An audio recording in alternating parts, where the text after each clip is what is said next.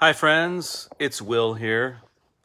I have a new pair of shoes, and there's a story that goes along with it. On Monday, I was thinking that I really wanted to up my game with my outfit.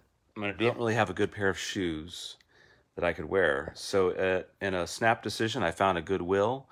I walked in, I first went to the bathroom, and the song Just the Two of Us was playing while I walked into the bathroom. Then I walked out, went straight to the shoe section, and three guys descended on the shoe area at the same time. We all looked at each other and said, well, I guess this is our day. We're looking for some new shoes, looking for a new shoe deal. And we all smiled at each other and began our hunt for amazing shoes. I'll hold this right here. Maybe it'll make more impact on the algorithm. So on the speaker system at Goodwill was the most god-awful chorus to a song by Coldplay. I don't have anything really against Coldplay per se, but it's one where the chorus is kind of like a drill going into your ear. It's just like kind of a loud rhythm over and over again. There's not really a melody to it. So I look over to the guy and I go, can they please get this song over with?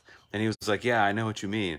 And I said, you know, I love pop music, especially pop music like the song Just the Two of Us. It has a beautiful melody. Do you know that? And he's like, oh, yeah. And we start this conversation about, old songs that we love.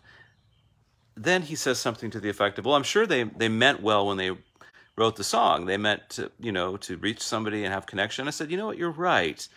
You're right. And they said, if that's all the music you hear, then that's what you think is the greatest in the world. If you're in that little bubble of existence, maybe you think songs like that are the best thing since sliced bread.